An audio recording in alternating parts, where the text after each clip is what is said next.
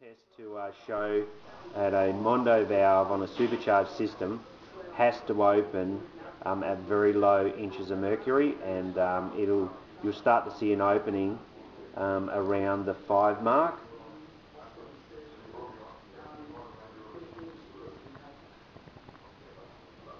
This one actually shows it opens at just on about 7, so it can be adjusted, and as you can see, you know, heading towards 10, it's virtually fully open. So, you know, around that 5-6 mark, you'll see that the valve is open.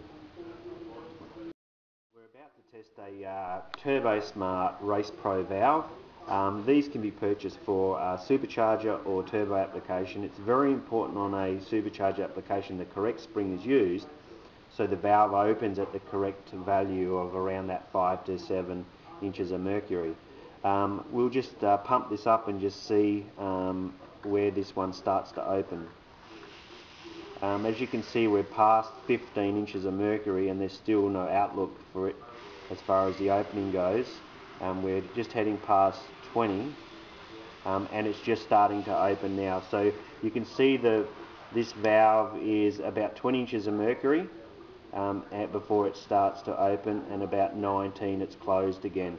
So that's you know, nearly 4 times greater than where it should be, and this is quite detrimental to the reliability and health of the superchargers.